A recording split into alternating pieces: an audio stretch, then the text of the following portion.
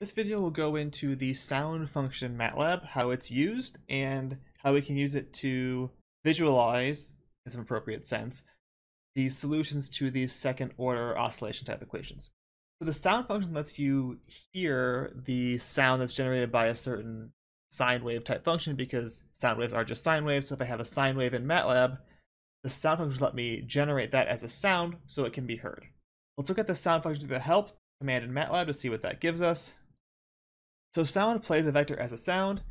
The signal in Y is meant to be the sound wave itself, and the sample frequency fs is sort of how often that is sampled, with values between -1 and 1, so it's like a normal sine wave. So how does this work? Well, the default sample rate is 8192, so let's store that as a variable. And now I want to make a sine function at a certain pitch, then we can play it via the sound. So let's call this function a, for reasons that'll be clear in a second. And this function is going to be a function of t, which is going to be sine of 2 pi times 440 times t.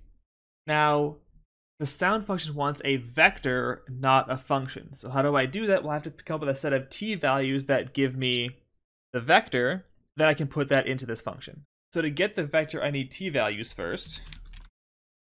And our sampling rate is 8192. So I'm going to take a lin space here from, say, 0 to 2. So it's going to be 2 seconds. And then how many points do I want? Well, I want 2 times the sampling rate.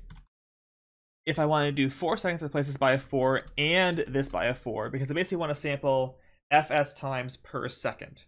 So from 0 to 2, and I sample 2 times fs times. If I do 0 to 4, I do 4 times that many times. Will give me that.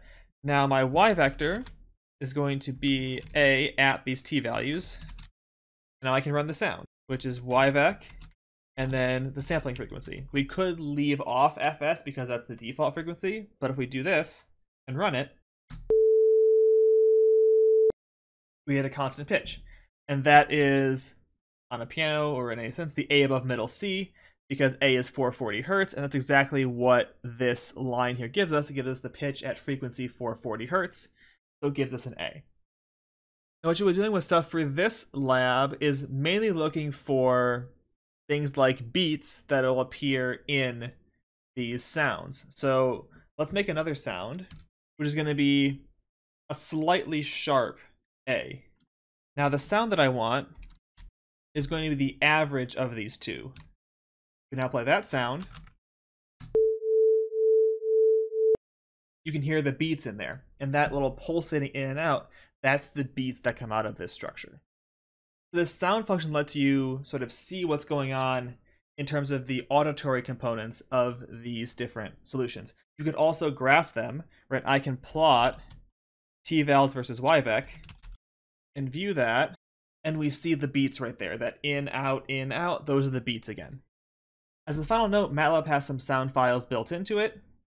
The main one being it has part of Handel's Hallelujah Chorus. So if I type load Handel, you should be able to do in your Matlab as well.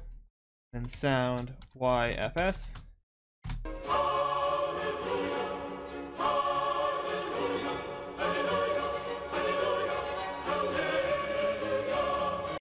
We can hear it. And to compare, we can also plot this function. See, it looks much crazier, but that wave is what gives you the Hallelujah Chorus that you just heard Matlab play. That's a brief intro to the sound function, how it's structured in Matlab, and how we can use it to see what's going on with these second order equations that we'll be solving throughout this lab.